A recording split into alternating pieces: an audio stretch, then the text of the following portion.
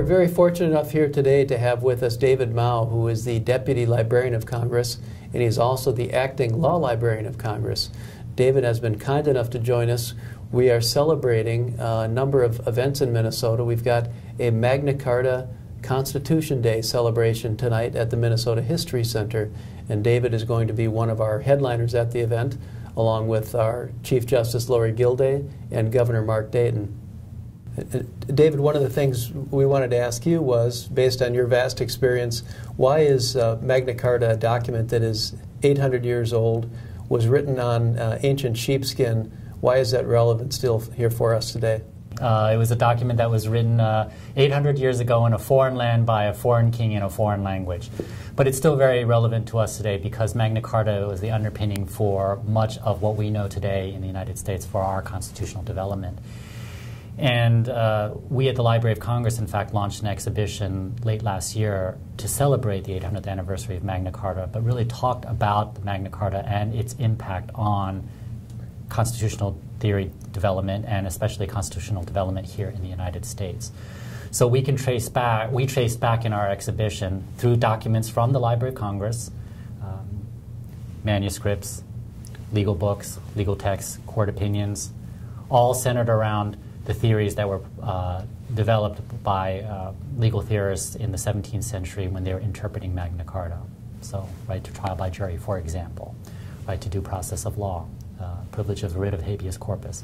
So these are things that can all be traced back to Magna Carta, but they are still very much a heritage for us here in the United States and still very much important for us in the United States. So how has Magna Carta contributed to keeping the law accessible to the average person? Well, one of the great principles that comes out of Magna Carta is the rule of law, and that's, if there are any three words that anybody should remember about Magna Carta, it's rule of law. And really what that stated back in the day, if you think back when King John sealed Magna Carta, was that he, even as king, was not above the law. And so that's relevant for us today in keeping Americans aware of that privilege and right that we have here, that there is no government, there is no elected official, there is no royal king, if you will, that is above the law, and it's the law that is the basis for our democracy. You and I have both been involved over the course of the last year and a half in various Magna Carta activities, both in the United States and in the United Kingdom. And it seems in some cases that maybe Magna Carta is even a bigger deal here in the U.S. than it is in the United Kingdom. Yes, indeed.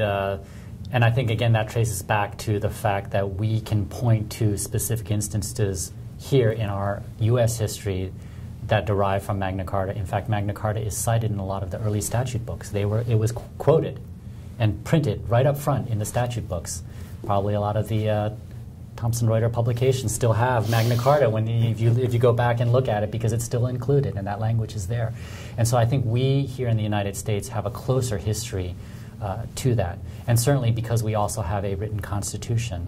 The Declaration of Independence can be traced back. The written constitution, the Bill of Rights, all can be traced back to the Magna Carta and to the theories that were developed through the interpretations of Magna Carta. And so I think that's why it makes it just much more appreciable to the Americans rather than others elsewhere in the world. Even though it's been 800 years, is there any theory that would suggest that Magna Carta is still relevant to us here today? Well, that's an excellent question, because scholars can always derive new things from studying. For a long time, the conventional wisdom had been that once King John had agreed to Magna Carta, the text of Magna Carta was written out by scribes in chancery, which would have essentially been the government at the time. But recent analysis of the existing 1215 Magna Cartas, handwriting analysis, has discovered that the hand, not in chancery, but in church. So scribes in the church were writing out Magna Carta, which were then, the various copies were then distributed among the different cathedrals and counties in England. And that raises a question then, how much power and influence did the church have versus the king?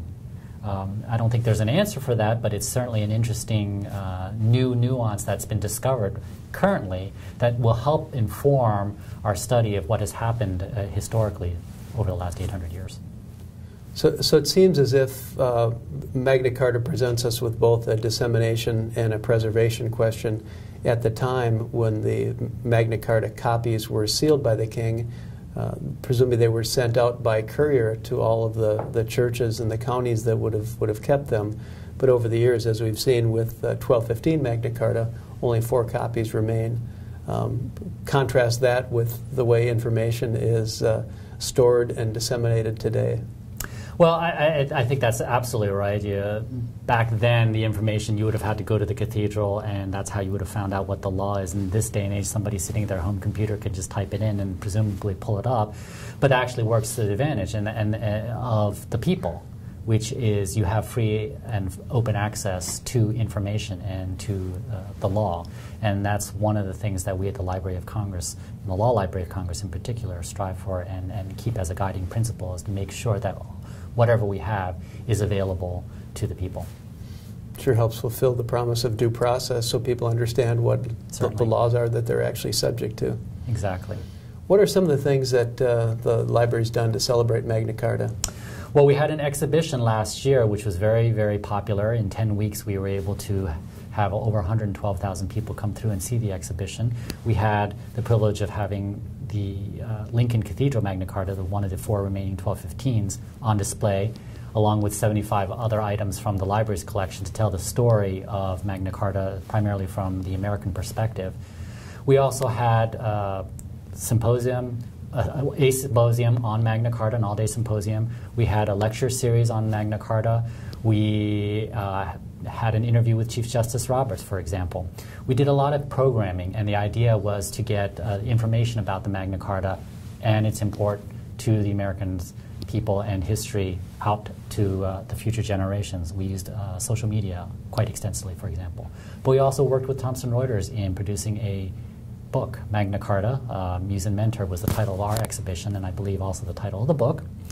And we were very fortunate that you were able to find Justice Randy Holland from Delaware to be able to corral the authors and get such stellar authors and such legal minds out there to write about Magna Carta.